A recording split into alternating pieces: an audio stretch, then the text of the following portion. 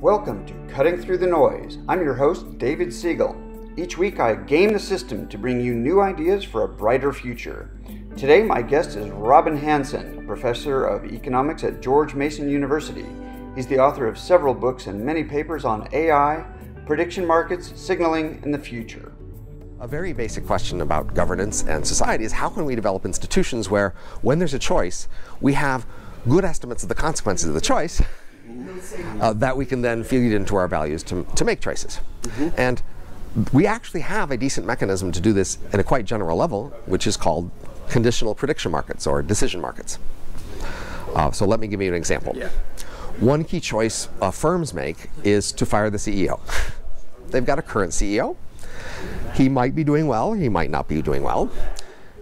If the CEO is not doing well, a good fix might be to get rid of the CEO and replace him with somebody else.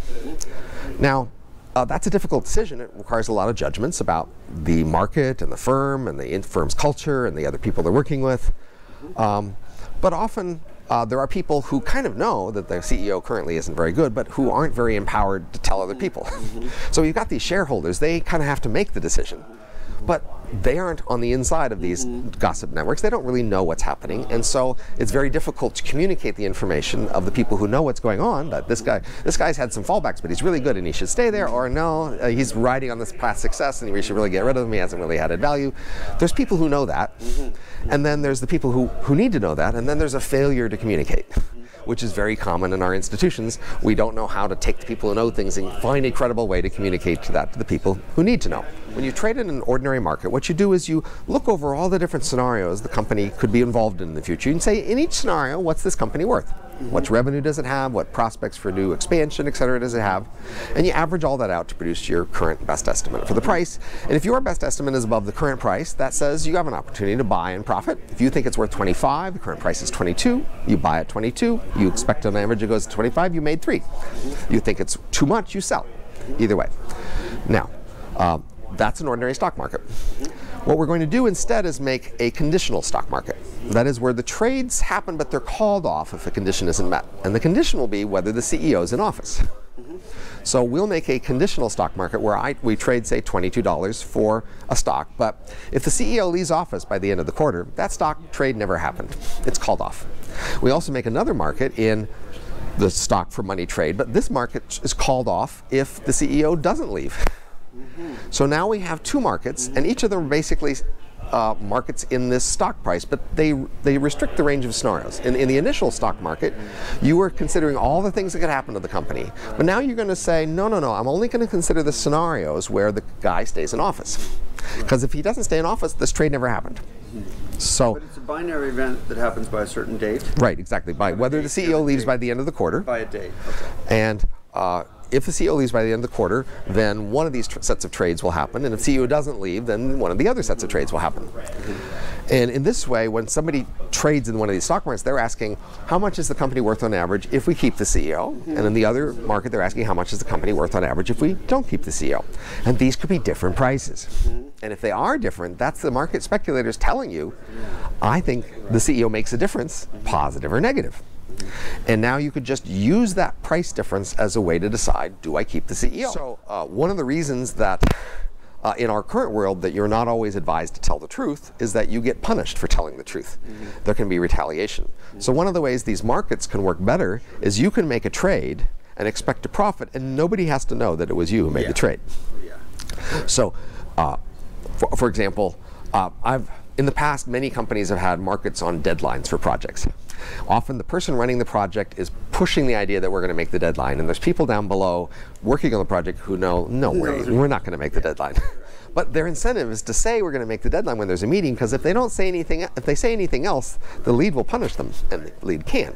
And so the other people who are trying to find out will we make the deadline, they don't get the information from the person who knows because they're not allowed to say. Whereas if you have a prediction market on whether the project will make the deadline, then, and you can bet anonymously, you can say, yes, of course we'll make the deadline in the meeting, and then you can go bet and say, no way, we're not going to make the deadline through this private channel, which then be more informative about whether we'll make the deadline. Now I can see how this would apply to building a dam or a power plant or some municipal thing, and it involves trade-offs of time, of money and outcome. Right. So I can understand that. What about more complex political futarchy scenarios?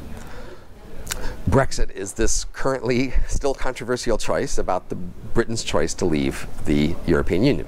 Right. And the key question is, what are the outcomes people care about for Brexit? We could have had a decision market quite easily on if we leave the European Union, what's the consequence? But the question is, what's the consequence? So now Brexit is an important enough thing. You can imagine a dozen different markets that track a dozen different consequences and then not pick any one consequence per se. You could look at GDP, you could look at international respect, you could look at leisure, you could look at lots of different things and ask how it affects each one of them. Yeah. And that could be fine as an advisory system. But you might want to not make these things advisory. You might want to put more control over them, because when they're advisory, they require on the public to pay attention to them enough. So you can imagine a dozen markets on Brexit that told you all these consequences, and the voters just are not listening, and they're not paying attention. And so they don't actually use that information.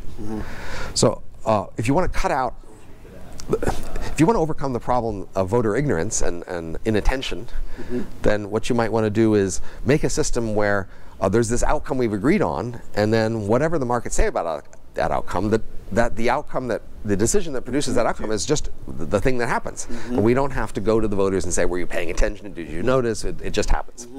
So for that, the Britain would say would have to pick some overall measure where it weighed these different consequences for GDP and war deaths and everything else into some overall measure. So that's a possible solution. Under the slogan futarchy, I've talked about that and say national welfare. You pick something analogous to, say, the stock price for the firm. So again, for an ordinary firm, a public firm, the stock price is a good aggregate measure about whether the firm's doing well. But for a nation, it's not good enough. And you might have to just pick some weighted average of GDP and international respect and lifespan and whatever other things into some formula. And then you just ask the markets, how does this formula do? And of course, what could happen is you might realize you missed something in the formula, and then you'd have to go argue about changing the formula, but you'd still get kind of close. I actually think for cities, a decent proxy would be the sum total of all property value in the city. That's a good proxy for the quality of the city. We have lots of good ideas for reform. What we don't have is lots of good tests. What we really need to do is to try lots of these ideas out on small scales with real field tests and see how it works out, and then modify them as necessary to deal with whatever problems seem to occur, and then work our way up to larger scales. Start with a club, start with a church, start with a neighborhood, homeowners association, and work your way up to larger decisions. So for all the interesting reforms we have out there, that's the right solution, is to start small and work our way up for trials. But many people aren't very excited by the prospect of a reform of a homeowners association. If you tell them, well, this is how it would work for a nation, they get much more interested. And that's why I'm telling you my vision for how this might work for a nation. Not because I think we should jump first to doing it for a nation. Fair enough, but okay. Give us the vision anyway. But I still want to give you the vision. So the vision of futarchy for a nation would be, we have the legislatures you're already electing, and they already are sitting there passing bills, but now all their bills are focused on how to measure national welfare. They all argue about how much trees should count, and how much art should count, and how much surveys of happiness should count, and they put these all together into some formula, and then they argue about changing the formula, and that's their job. And so they produce this overall measure of national welfare, and they oversee some agency like the Bureau of Labor Statistics that produces measures every month, every week, even geographic region figures that show how our welfare is doing over time. And then separately from that, we'd have the process for deciding which policies to change. Like, do we change the tax rate? Do we change the zoning laws, etc.? And that separate process would use this national welfare measure as just the outcome it's trying to predict. So basically, we do like with the Fire the CEO, there'd be a current set of laws, and there'd be an agenda process for proposing a new law. And when a new proposal law came on the agenda, what happens is we make a market in national welfare if we adopt that proposal, another market in national welfare if we don't adopt that proposal, compare the prices. And the simple rule is, if the market price of national welfare is higher, if we adopt it, then we basically adopt it. But are these people elected who do this, or how would you? There's two sets of, there's three sets of people here. Okay. There are the electors who are choosing and modifying national welfare. The politicians. Oh. We could change how it's done, but the simple thing is just to keep how we're doing it now. Oh. So you just keep the same politicians who are being elected to office, the same Congress people, etc. But now they pass bills that define and change how we, define and measure national welfare. That's the first group. The public continues to vote for those people. Anyone can bet. Oh, so that's the third thing, which is betting. Oh, okay. And when we have betting, anybody can bet. But we don't expect everybody to bet. We don't advise everybody to bet. But you have the freedom to bet on anything you want. You can go to any of these topics and bet on it. But you have the freedom to go bet on any financial market today, and you don't, because you realize you don't know about all these financial markets, and so you shouldn't. Similarly, you can go bet on any policy proposal you want if you want to, but you should be advised to really stick to the things you know. And then there's a third category of people who make proposals. And so I'd just have a simple auction system where I'd say you have to pay a certain amount. We have an auction for every time slot. Maybe we have one a day or one an hour for each new proposal. And you have to pay money to get on that slot, and whoever bids the highest amount gets that slot. And now your proposal, if you bid the highest amount, goes on the agenda. And now if your thing is passed, you get some fraction of the difference. If the market say this increased welfare by $10 billion, okay, maybe you get a tenth of that, 1 billion, maybe you get 1%, 100 million. Right, you get a fraction. So now you have an incentive to search for proposals that will be approved and that will produce bigger gains. And it will cost you to lose. Yes, of course, because you paid and you don't get anything in return, right? So that would be a auction. Anybody could bid for a slot in the auction in order to get their proposal on the agenda, but they better think it'll actually pass and make an improvement. So the key idea here is that when you're trying to change the world, don't change everything all at once. Okay, you might want to change everything, but you should still make proposals that change things one at a time, because the world is just not going to listen and adopt your proposal to change everything all at once. So you should make a proposal that holds most everything else constant and changes something, and try to convince people to change that one thing, and then go to the next thing you want to change and convince people to change it, but make change one at a time, because that's realistically the only thing the world's ever going to do for you. Sorry. But once it's working, how do we get rid of those elected officials in the voting? Okay, so, well, one issue. So what we're trying to do is to have a measure of value. How much do we all value different outcomes? Now, what we could do is just some weighted average of individual values, how much you value things, but how do we figure out how much you value things? Well, a straightforward thing is to give you binary choices and let you pick. Let me vote, or let me bet with my money. Well, sometimes we just give you things to let you pick what you get. So there's a lot. So say another thing might be, imagine we sell citizenship to the country. We put a market for citizenship. You are a citizen. You could sell your citizenship and leave if you want. Other people can buy a citizen and come in. So analogously to saying a good proxy for a city value is the sum of all property value in the city. A good proxy for a nation's value might be the sum of all the bids for citizenship, right? The more the people are willing to pay to enter this country, the more the country must be worth. And so, we could add that to the property value. We basically do some estimate of the total capital value of the country, of all the things in it that you could sell. And that could be a metric of whether or not a policy that is expected to increase the total value of the country, which includes the citizenship rights of people who might buy in and the property that you might buy there, then that's a better country. That's a different way than voting, you see.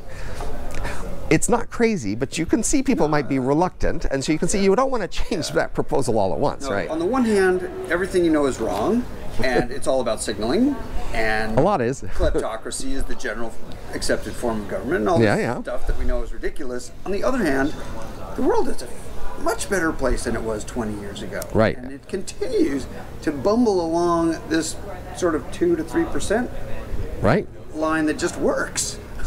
There's two very different ways to evaluate the world.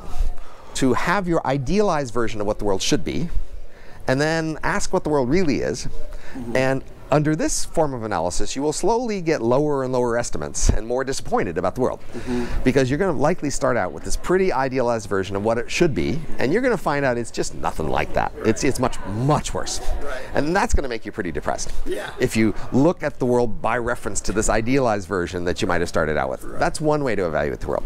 Another whole different way to evaluate the world is to look at where it was and see where we are now and say, well, have things gotten better?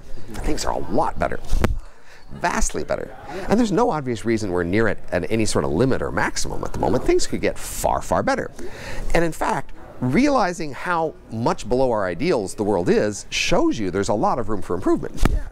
It shows you that the world you look, so if you look around you, at least in our country and the people around us, people are okay, they're healthy, they're happy, they're motivated, they got stuff they're interested in, they're not screaming in pain. You know, the world's an okay place.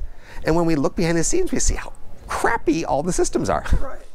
And so now we realize, well, if we could make those systems better, things could be vastly more productive. Yeah. We could have hospitals that actually make people healthy. We could have schools that actually teach people material. We could have political systems that actually make improved policy. Those are all potential things that could happen in the world. And surely they would take a world like the world we see around us now and make it much better. Right. Right. So the potential for on the upside is enormous. So when the world's one way and you want to have it another way, sometimes you need to motivate people to care enough to bother to do something. At that point you need passion and drive and even a tenacious resistance and a defiance against things that might get in the way. That's all great. But what you're shooting for, honestly, is a world where the new thing becomes the usual thing and then people don't think about it. The win scenario is that the world just functions and nobody really cares or thinks much about it, but it just goes on. So what we need are stable institutions where when you're not paying attention to them and you don't think about them, they can just continue. That's the win scenario. That's the win scenario. That's what you need for Pareto improvements in the world, is to find changes in the institution that can just persist. You don't need everybody to love them and to be passionate about them. You just need them not to hate them and try to change them so that they persist. And that's things we have in a lot of our institutions. So think of cost accounting. Yeah. Who loves cost accounting? Nobody. Who sings ballads to cost accounting? Who makes movies celebrating cost accounting? Nobody does that. But it was a wonderful improvement. And you realize, look, there's two equilibria.